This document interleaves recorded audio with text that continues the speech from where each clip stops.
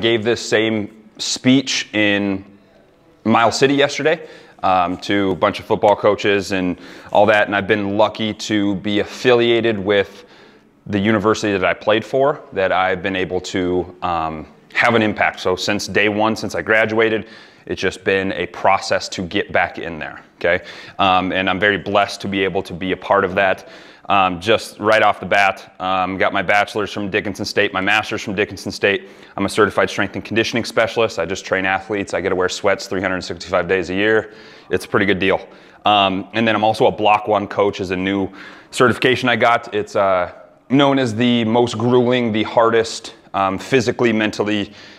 Think of it as boot camp. You're going there and getting your ass kicked, pretty much. So just got that done in Texas, what, 5 months ago, 6 months ago, something like that. So that one's fun. But very basically, my story from Worland, Wyoming, started there, played football, wrestled, track, and then decided to go somewhere where I knew nobody. Usually you either go get your bachelor's at Laramie in how to drink beer, or you go to Dickinson State, or you go to Black Hills. Well, we had a ton of people go to Black Hills, so I decided to go to Dickinson. I was able to get my school paid for, and from there, I couldn't have made a better decision. There's better scenery in Black Hills, and it's always kind of that battle, but I wouldn't be here today without DSU. They've done so much for me. It's very similar to Bags or Worland, having a very, very tight-knit group of people. You take care of people, they take care of you very well. So from there, upon graduation, I started my own strength and conditioning business, Next Level Training. And then from there, as it grew into our gym now, the Iron Chapel Strength and Conditioning. So we have a 4,000 square foot gym, downtown Dickinson. And then from there, I've been able to be the strength and conditioning coach for the Dickinson State Blue Hawk football team, and men's and women's basketball. And then this coming year, looking on taking on every single sport at the university. So it's very fun there. So very, very basically, guys, I look at Dickinson has had success, but this is generic success across everything, okay? Boardroom, classroom, everywhere in between. So the pieces to the puzzle of how to achieve success. And I break it down into two parts for the talk today. The technical, the program, and the implementation, the day by day. How do I cue this squat? How do I lead this team, this group, okay? From there, the most important part is building the culture out of it, okay? Getting the kids to know you, getting the kids to buy into you as a person, not a coach, okay? So we'll break that down. We'll start with the technical side of things and move on from there. So as we know, the weight room, I need to have weight room success for the field, and that's why that is underlined and bolded so you can see it. My job is important, but it's not as important as performance on the field. My job is dictated from how they do on the field. If you look at large universities, D1s, all the way up to the very big D1s, the very first person when there's a coaching change that is fired is the strength and conditioning coach. That's just how it is. That is why I have my feet both in private sector and in the collegiate level, because everybody has their guy. Everybody has their guy that they want in. Coaching change, new strength staff. So I know that my job is dictated off of success on the field, so I need to have weight room success for the field, not on the field, okay? So you have to start small, and this is what I tell people. You have to look at your facilities, you have to look at your athletes, and you have to look at your weaknesses. If I can answer those questions, I'm on the right track. So we start small. Pick what makes sense for your program, okay? That everybody has their training program, every single person, me included, okay? Pick what works for you. You can't throw this fancy dancy thing when you have 6-man football team or 8-man football team. We need to get the fundamentals, okay? So we've got to start small. And yesterday, I told them I won't move on till I get an answer. So I'm just forewarning.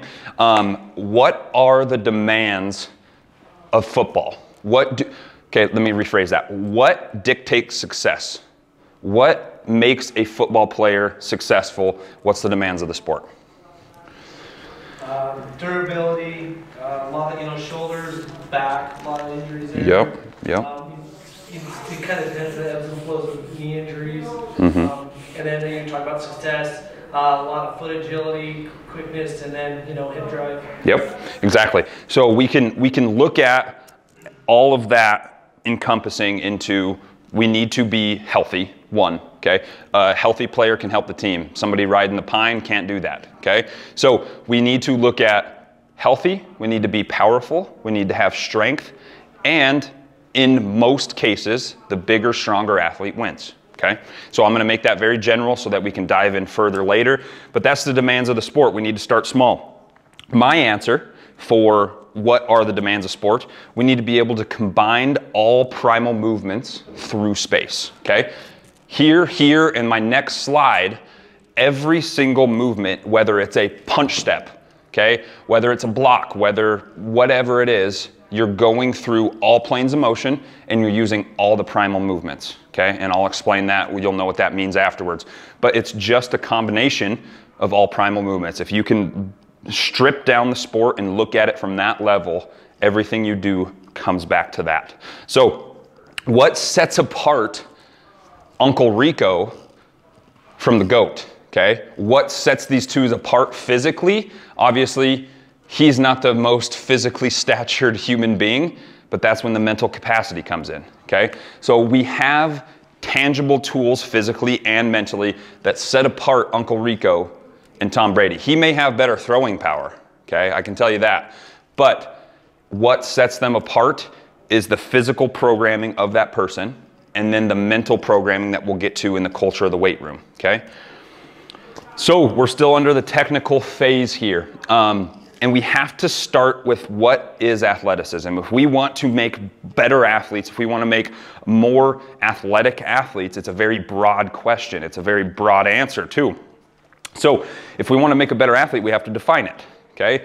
In my definition, from a strength and conditioning perspective, looking for success on the field, is the ability to seamlessly and effortlessly combine primal movement patterns through space to accomplish a known or novel task, okay? And I'll break that down real quick. We have all seen, so let's look at seamlessly and effortlessly.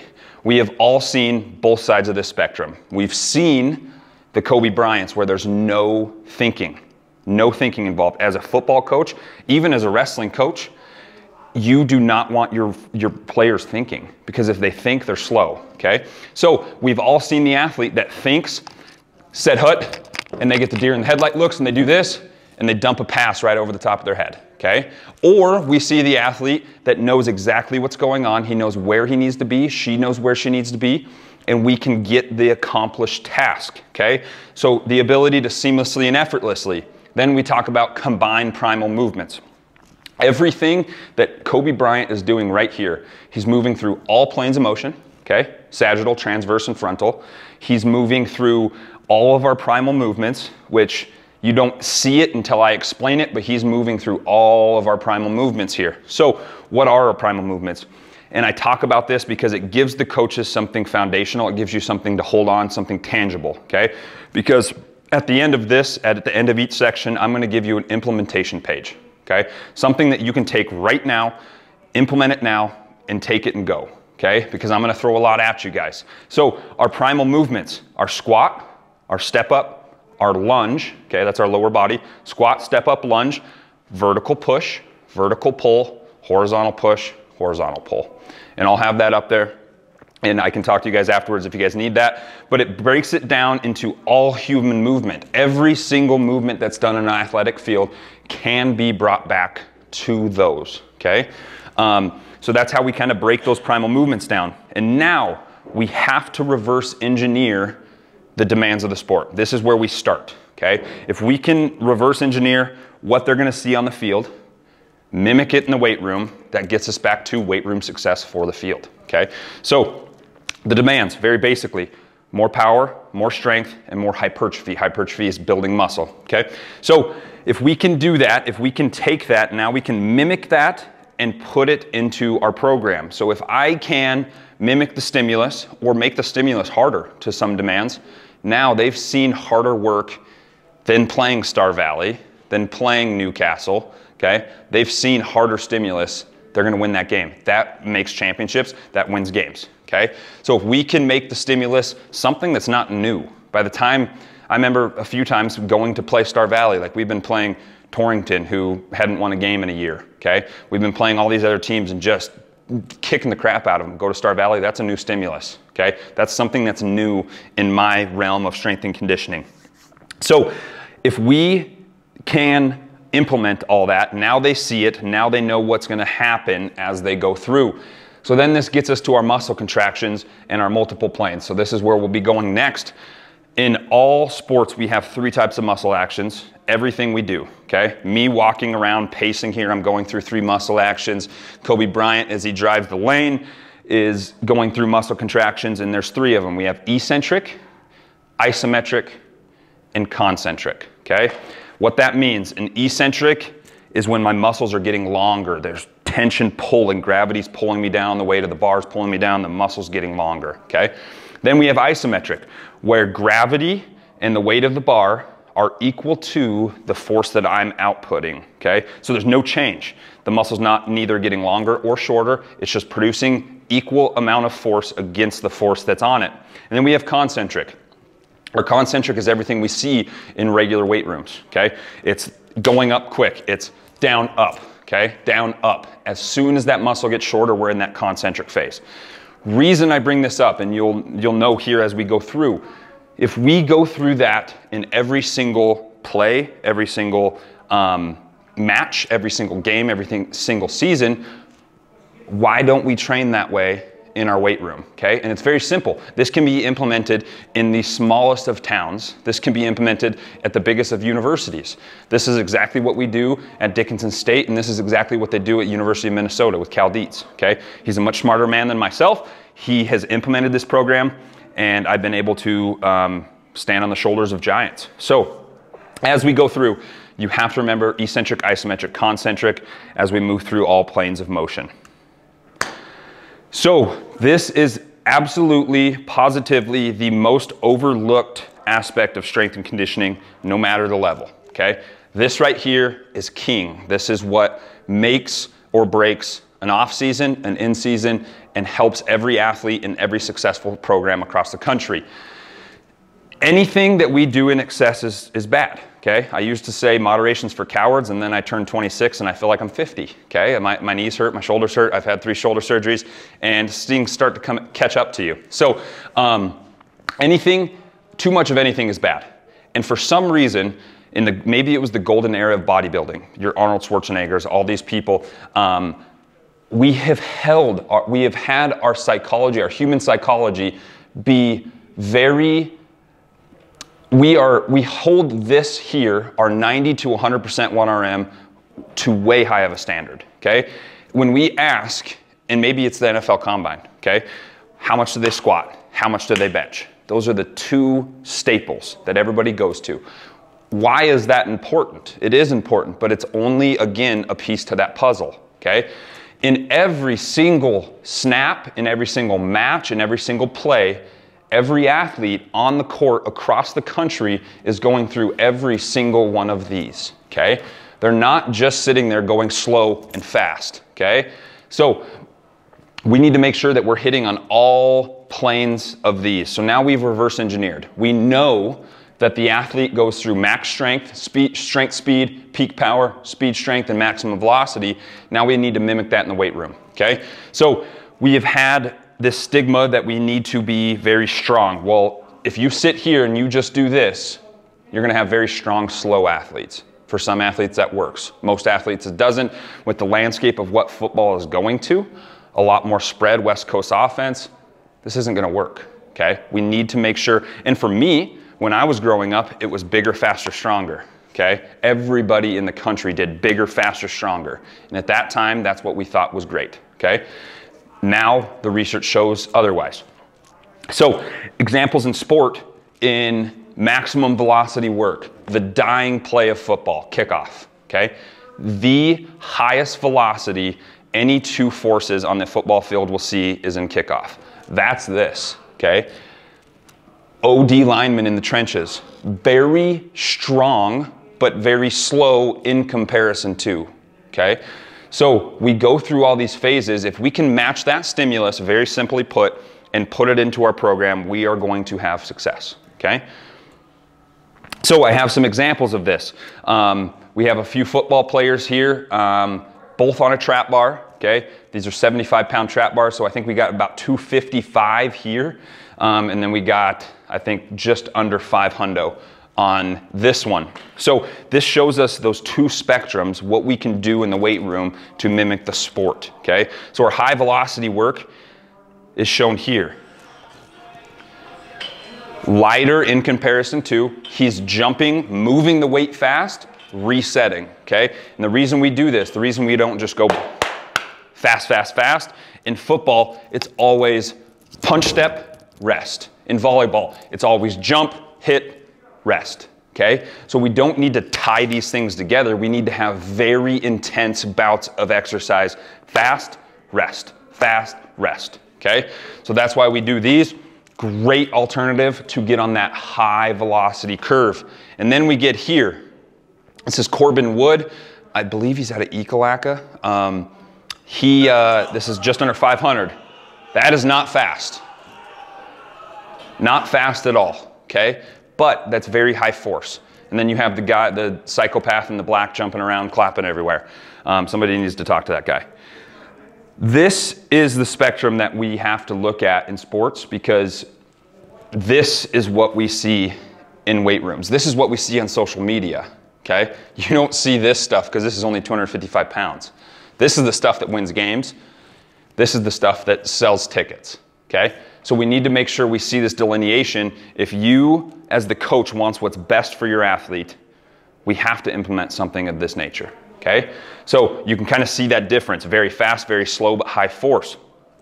Then we get into another few examples here. We have a more squat variation, and then we'll talk about quite possibly the most overlooked aspect of strength and conditioning, high velocity med ball work, okay? Going very fast, implementing both planes of motion and going off some reaction. So very easily, we have Colin. He's actually also a track star at our university. He is only at 185 pounds, okay? He's going down, up, fast, down, up, fast. He's moving 185 as fast as he can, okay? That's very important.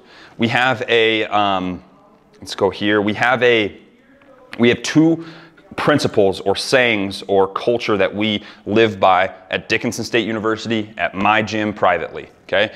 You need, and it's called compensatory acceleration. So in the strength and conditioning world, Louis Simmons, he's king. He's the founder of the best powerlifters and athletes in the world, okay? He looks like Yoda now. He's like this tall and kind of bent over, but he was a dude, okay? Very good guy, but he came up with what's called compensatory acceleration, and it's something that we break on. We have every single day so these kids know what's going on. And what compensatory acceleration means is producing the maximum amount of force in the minimal amount of time, okay? So you need to, everything we do on the football field is fast. Everything we do on the volleyball field or court is fast. We need to move the bar like it's 500 pounds and 500 pounds like it's the bar, okay? So breaking that down, every single thing that you do is high force, high velocity. Even if you have 500 pounds on the bar, it's gonna look slow, and you'll see that here. We have a 570 squat from our dude Blake Murray out of Wyoming, I think Mountain View. Very good squat, but it's slow, and that's what we have to look at. So you have to move this like it's this every single time in the weight room. So this is something that you can implement right now, something very small. When you squat, when you deadlift, when you do whatever, has to be fast. There's no lollygagging, because what we look at Dickinson State and my philosophy as a whole, we have to care about how we get from A to B, okay? Not just getting from A to B. How do we get there? What's the implementation? What's the setup? What's the execution? We need to make sure that we can get from point A to point B most effectively, because getting from point A to point B on the volleyball court doesn't win games. It's how you get there, okay?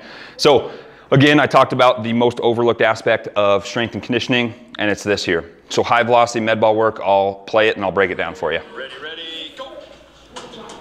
Good reaction. So he is on the frontal plane of motion. He has the outside leg up. He's pushing. So when we change directions, it's that frontal plane. We're pushing, we're driving out, okay? Another big thing on there. If we can implement 500 like the bar like 500, and reaction in our training, you will see increased success, I promise, okay?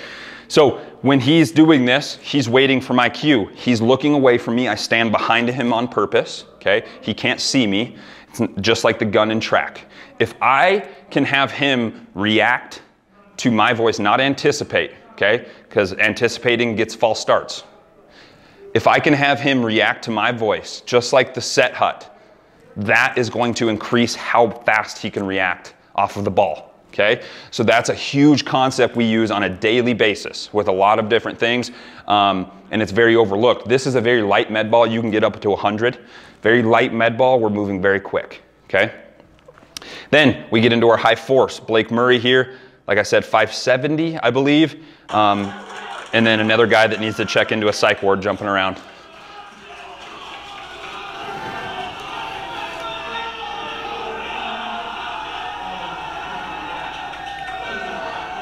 So very slow, very powerful, but an all-American offensive lineman, okay? So he even, and this is where I want you to see it, yes, he's in the high force category right here, but he's still doing this. He's still doing this, okay?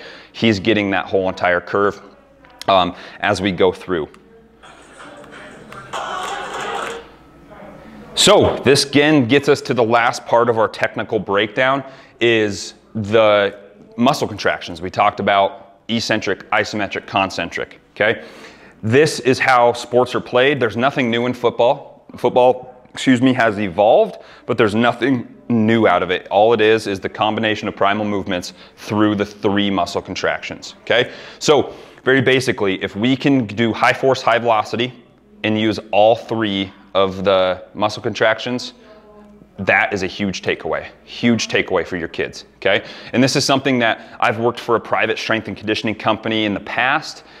This was not implemented. This is what we've done at the college, what we've done past, okay? This is something that I believe if it's left out, you're not reaching the potential of the children or the athletes, okay? So eccentrically, remember the muscles getting longer. I don't expect you to remember this. This is my geeky shit that I get into.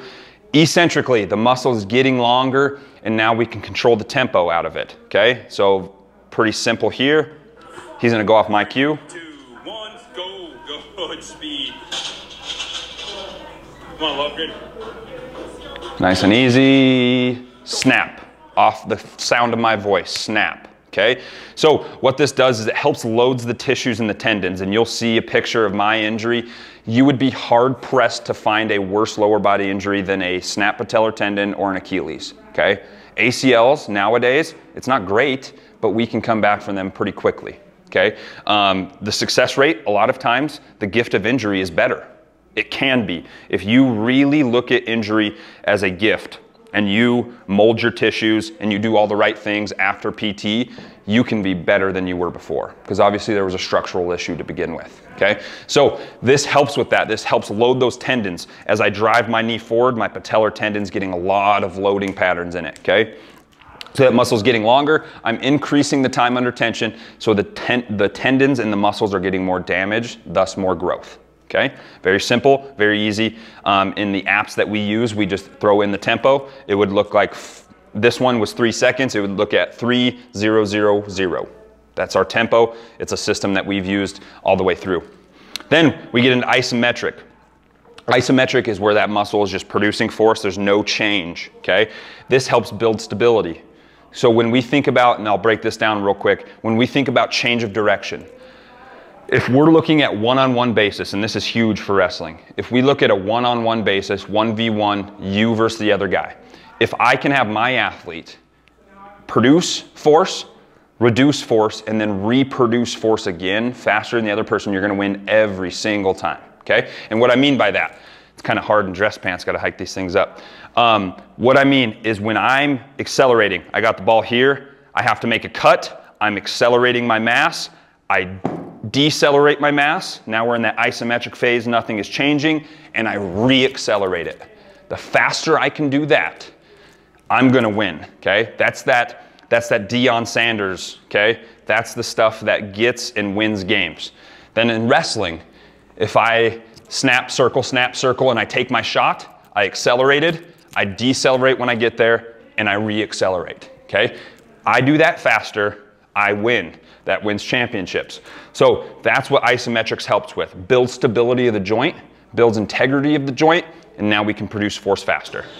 These are 110s, by the way. Good. On a single leg. Taking those 110s for a ride. Let's go.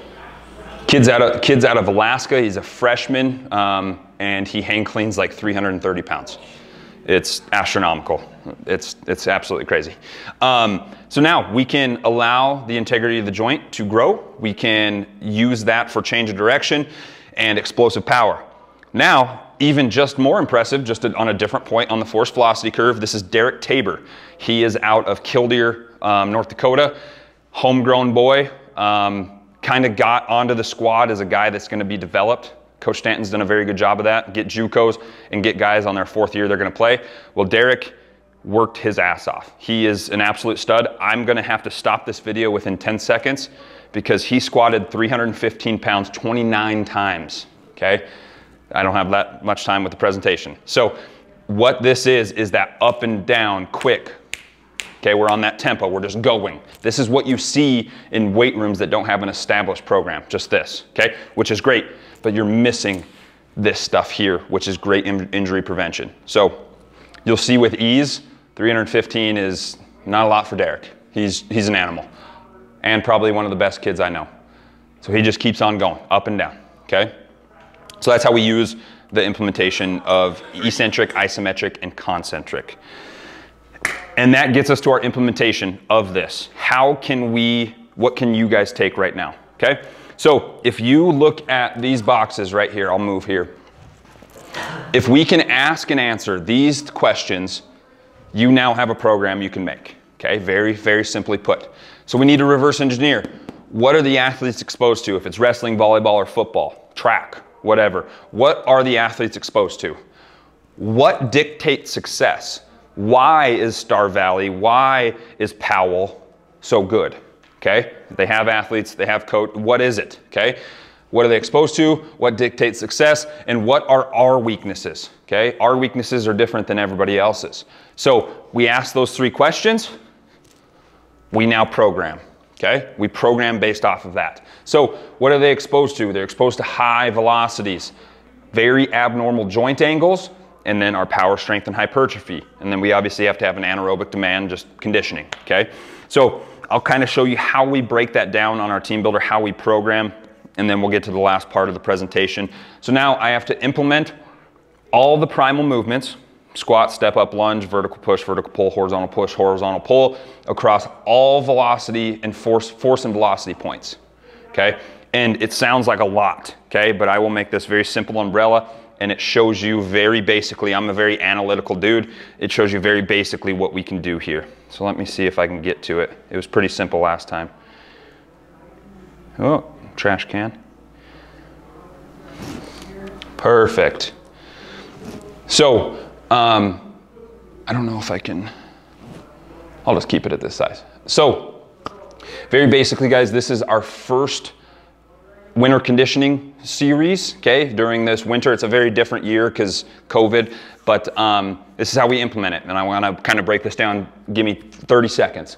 So we talked about eccentric, isometric, concentric. When we're thinking muscle actions, we're doing 2-week phases, okay? So every single primal movement, hang clean, bench press, trap bar deadlift, and back squat, every single primal movement we do, we're going eccentrically. We're focusing on that eccentrically, okay? So we go through 2-week blocks, and then we move on to isos, and then we move on to concentric. The biggest thing here, then we talk about force velocity, right? This is how we do it, because at the end of the series, at the end of the conditioning, I can say I squatted for power 5 times, I squatted for strength 5 times, and I squatted for velocity 5 times. Then you can make it, man, my team is slow. I need to do more speed work, okay? I need to do that 7 times instead of 5. It makes it very simple math for you, okay? And this is what I implement across the state of North Dakota. Few people in Wyoming, but we implement this for high schools, we implement this for colleges, and it's very easy and simply put. So here, it's hard to see, but we hang cleaned for 5 reps. That's the most you should probably ever do on a hang clean, okay? Well, very simply, my hang clean now goes to Monday. Now I'm doing it for 1, okay? So this is that progression as we go down. Now I can hit it for 1. I just hit it for speed. Now I'm hitting it for for force. So that's a very simple way to implement everything that you need in your program, okay? Boom, that's simple.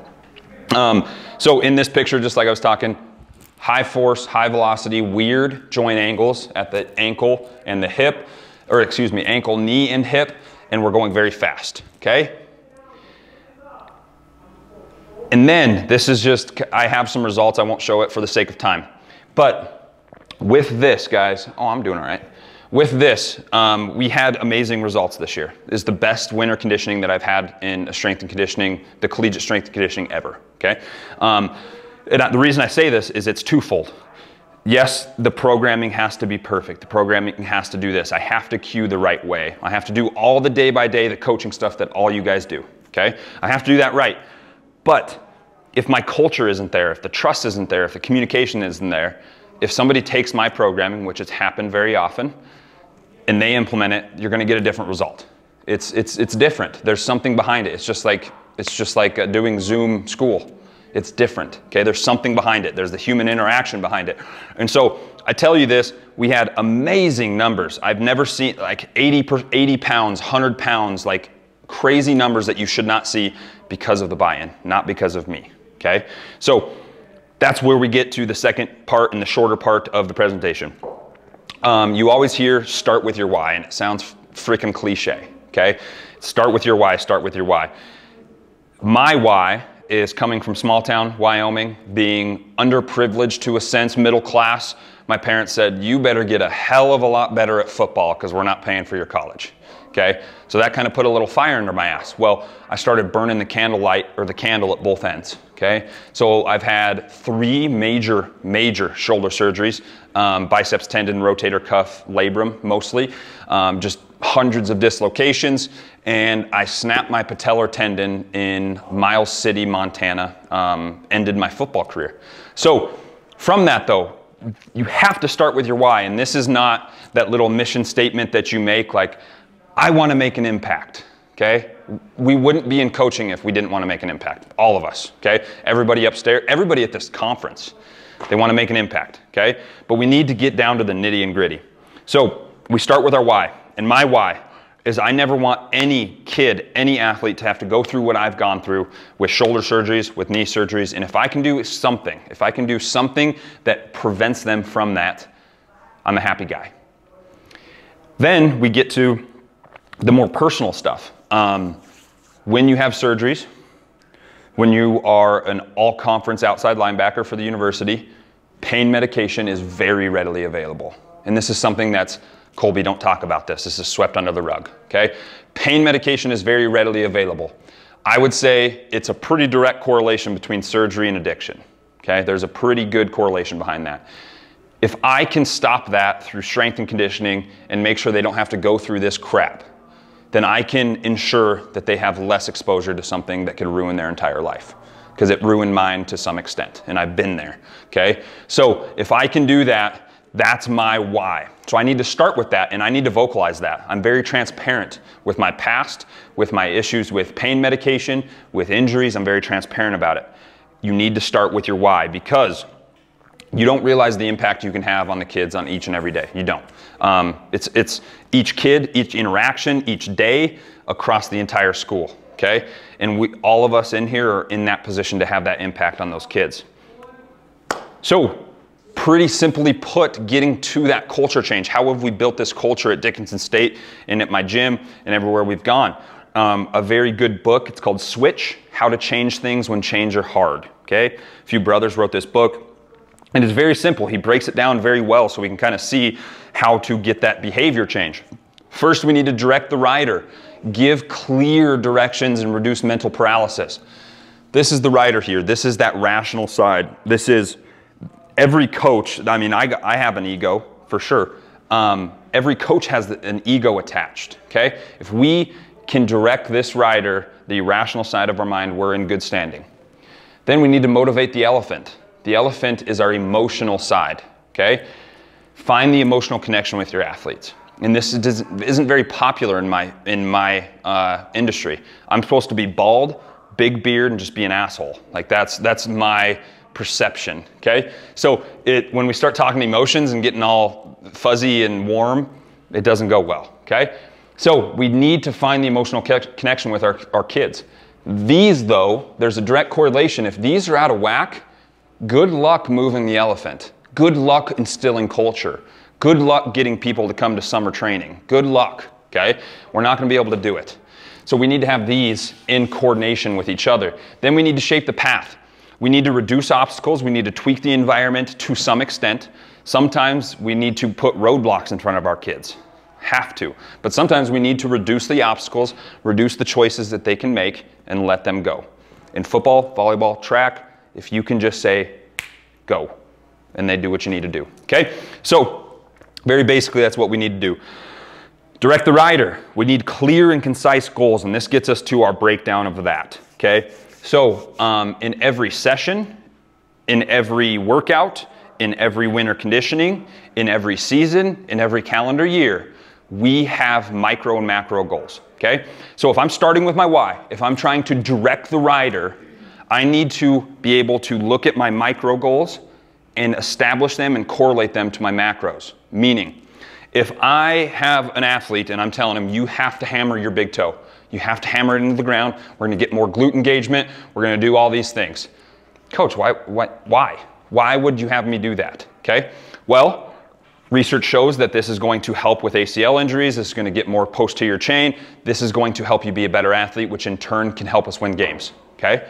So we need to be able to tell them the why of the session and correlate it to we want to win championships, okay? So this is with everything that you do. If you can provide the why behind it, they're going to care, they're going to dive in, instead of do it because I said so. And don't get me wrong, there is a time and place for that. But we need to give them the why behind it and the direction that they want, okay? And then we need to reduce the mental paralysis. We've all seen the athlete, like I talked about, just can't go because they're thinking, they don't want to mess up. Coach Stanton always says, mess up, go 100 miles an hour. If you're going to mess up, go 100 miles an hour. Coach Hoffman, 100 miles an hour, okay? That's something we need to do. We need to reduce all that paralysis. And then this gets us to our second principle. I talked about our second principle in strength and conditioning, and it's the principle of move the dirt, okay? We break down on this every day. It's built in with the culture. John Wellborn, 10-year NFL vet. He played for the Kansas City Chiefs, a little bit the Eagles. Very good dude. He was one of the first offensive linemen over 330 pounds with 10% body fat. That's some guy you don't want to mess with. So he talks about moving the dirt, and moving the dirt is like, or football is like moving a big ass pile of dirt. Okay, some days you get a spoon, some days you get a backhoe, some days you get a shovel. But as long as we're moving the dirt in the same direction as a team, we can accomplish anything. So what you are given that day, if you're given a spoon, well, you better damn get after it with that spoon, okay? You're sick. You just broke up with your boyfriend, your girlfriend. We get that. Give your best on that day with whatever implement that you have, okay? That's how we direct that rider. Then, motivating the elephant. And this is where a lot of people, their eyes open up a little bit. And if I could have you guys implement one thing from all this nonstop banter that I've given you the last 45 minutes, is implement this. I started implementing this my first year as the strength and conditioning coach at Dickinson State, and it's changed things, okay? So I get into tapping into the emotional side, getting nice and fuzzy as a strength coach here. So we have what's called why meetings. And I took this from a coach that is much smarter than myself. And it's very simple. It takes about 3-4 minutes with every athlete. And this allows them to drop their walls, allows them to trust you, you trust them, and get to the stuff that if I'm saying, hey, how's your day going? Or how's class going? Like, we're not getting to the real molecular, the real 1,000-foot view of things, okay? It's just a little bit of banter. So we have 3 questions, very easy. I print these pages off. I sit down with them one-on-one, and we go over it. So if you weren't a football player, track star, volleyball player, whatever you want, if you weren't a chemical engineer, whatever it is, okay? What would you be doing right now if there was no restrictions? And the thing is with kids, they get caught in the experience they're in right now. Well, coach, I ran a 5 flat 40. I'm not going to go play at Bama. We get that, okay? What would you do if there was no restrictions? Dreams, okay? And we get some crazy, crazy stuff out of this. Travel, be with family, military, run a business, all these things, okay? And then question number 2 is the hardest question for them to answer. It's the hardest question for me to ask, okay? But this is where culture is built, right here, this question, okay? What is the most difficult thing you've gone through in your life? This is the stuff that the kids carry baggage. They're not gonna tell you unless you ask this question. A lot of them, we've had a bunch of kids, parents died, grandparents died, transferring to DSU, going to a different college, breaking up with a girlfriend, breaking up with a boyfriend. This is the stuff that, without asking, they're not gonna tell you, you wouldn't know. And now I've seen grown-ass men and grown women cry in front of me, okay? This is the stuff that you have to know about your athletes, and it's a simple, easy question, okay? Then lastly, to cap it all off and bring it back, who is the most influential person in your life? You ask that question, you're gonna get moms, dads, brothers, teammates, which is really cool to see.